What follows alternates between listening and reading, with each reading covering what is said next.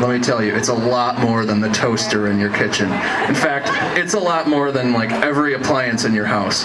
In fact, we need to suck so much juice that we have basically 2 households worth of power coming from the hotel. We have 120 amps. Most houses get 100 amp service and maybe only use 50 or 60 amps.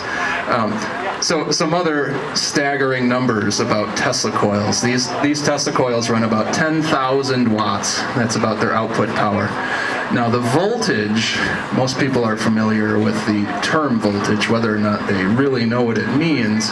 It's sort of the electric potential to make electrons do things, make them move around. But the voltage produced by these Tesla coils, each one is up to 700,000 volts. So between the two, if we work them together, we get over 1.4 million volts between the 2 Tesla coils.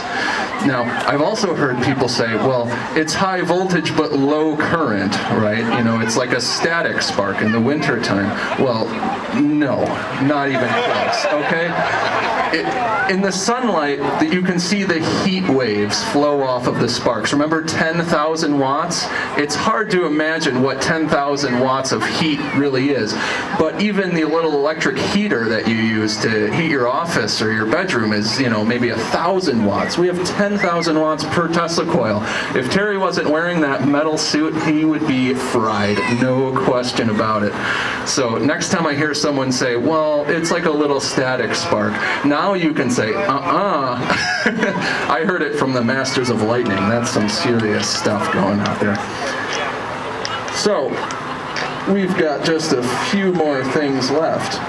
We've got a couple of songs and maybe some fire.